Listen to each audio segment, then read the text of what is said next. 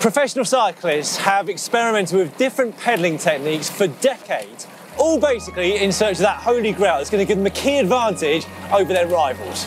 In this video, we are going to show you the tools to be able to raise your cadence. But do remember, a high cadence may not make you faster in the short term, but it might just help you in the long term. Oh no, it's raining! England, finally!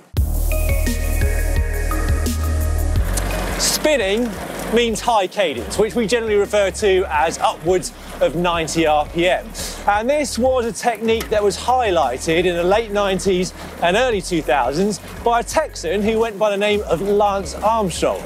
Now, what he found in Grand Tours was that spinning placed less fatigue on his muscular system, which could get tired over the course of 3 weeks, and it placed more emphasis on his cardiovascular system, which did recover a lot quicker.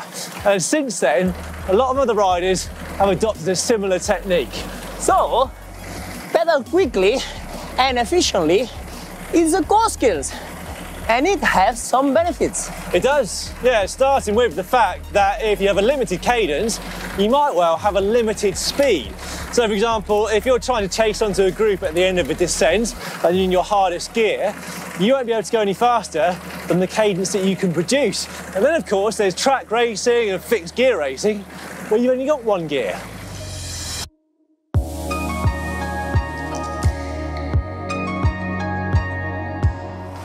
But when you're riding on the road, it's a lot easier to sit at 80 RPM than it is, say, to sit at 60. And that is because you don't have to put as much force down on the pedals to ride at a specific power. That's right. Same power, less force, which should mean less accumulated fatigue, which is why James said at the start of this video that although a high cadence might not make you faster straight away, it should do eventually, because you'll be recovering much quicker from each and every session. And there's another benefit to high cadence, and that is the ability to change your speed. So for example, if you're racing and somebody attacks, or if you're just on a group ride, someone's trying to pip you to the top of a climb, you're going to be far better and easier to respond to that attack if you're spinning a high cadence to begin with, rather than bogged down in a big gear. So, James, what do you do if you want to increase your cadence? Well, Oscar, it's funny you say that because we have not one, but 3 sessions that will help you. But first, make sure you're set up correctly before going into these sessions. Thankfully, that setup is not particularly complicated and really just involves making sure that your saddle is at the correct height for you. We've got a couple of videos here on the Global Cycling Network that will help you do just that, but the reason that it's important is also very simple.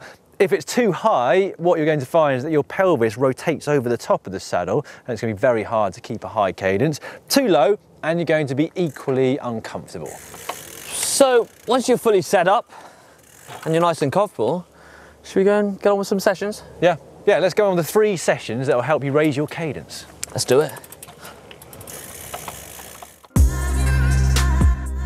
So firstly, you want to find a flattish bit of road with a few rolling hills.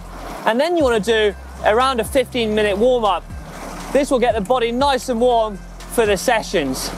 Then select a gear that allows you to sit at around 56 to 70% of your FTP.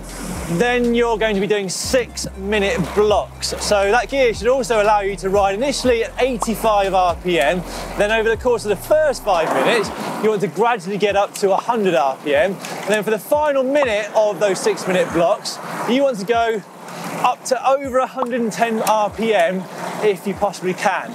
Then take 3 minutes easy at your own self-selected cadence and repeat it 6 times before a 15-minute cool down. So just remember, the idea of this session is not meant to be a high intensity, but merely it's to work on your aerobic endurance, so being able to spin a higher cadence.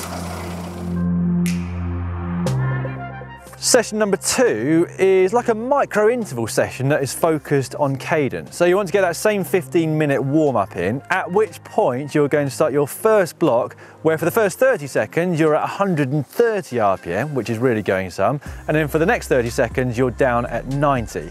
You can repeat this 4 to 6 times per block, and between you're going to have a slightly longer recovery of between 5 and 6 minutes. Try to get in 4 to 5 blocks per session before you do your cool down. You lot are going to love this final section because what it is a high cadence recovery ride. Yes, and a high cadence recovery ride will help you recuperate from those really hard workouts, but it will also provide you with active recovery. But mainly, it will enable you to pedal at higher cadences. It will indeed, and the premise of it is very, very simple. You can do this either on an indoor trainer or out on the road for between 20 minutes and an hour. As ever with a recovery ride, you want it to be very light in intensity, less than 50% of FTP, but throughout, you hold a cadence of over 100. That's right, you can recover and train something at exactly the same time. Let us know how you get on with these training sessions. Yep, you can do that by leaving your comments in the section just beneath this video. Today was all about spinning and high cadence, spin to win, but you're also going to need a decent FTP, and if you'd like to improve that, you can find a video in the middle, just down here. And if you did like this video, then don't forget to give us a thumbs up. Siempre yo en Inglaterra. Hey mate, I don't know what you're talking about. It's always sunny in England. That's what you said, wasn't it? Always sunny in England. Yep. Also rained on the Angleroo, I'll have you know. Oh,